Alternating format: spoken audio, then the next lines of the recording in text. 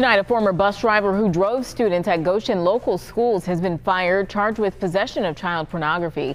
Thanks for joining us. I'm Ashley Kirkland. 61-year-old James Saylor is behind bars tonight in Clermont County on a $750,000 bond. Goshen police say they received a tip from the Department of Homeland Security that child pornography was being downloaded off the internet from a home on State Route 28. According to the court documents, Saylor consented to a search of the electronic devices. Investigators say they found 4 images of, quote, prepubescent females engaged in sexual performances with adult males. Saylor was arrested and charged with pandering obscenity involving a minor. The Peterman Bus Company tells us that they perform comprehensive background checks for all applicants. They tell us in a statement, quote, "We can confirm that the driver who was arrested no longer works for our company and was terminated upon hearing from our local authorities about the arrest."